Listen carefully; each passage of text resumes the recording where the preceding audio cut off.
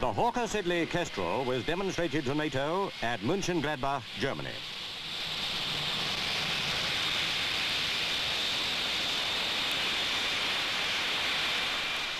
This aircraft is one of the miracles of our time, able to land on a pad only 50 feet square and take off again without needing a runway.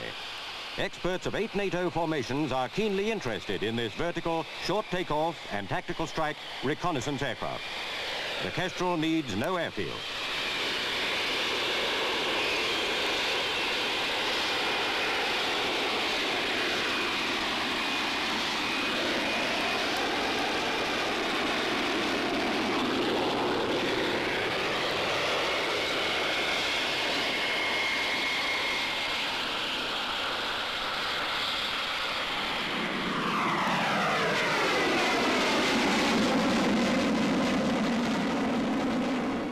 When the RAF order is placed, it's expected very shortly, NATO will know how much the Kestrel will cost, and it's hoped that their orders will flow in.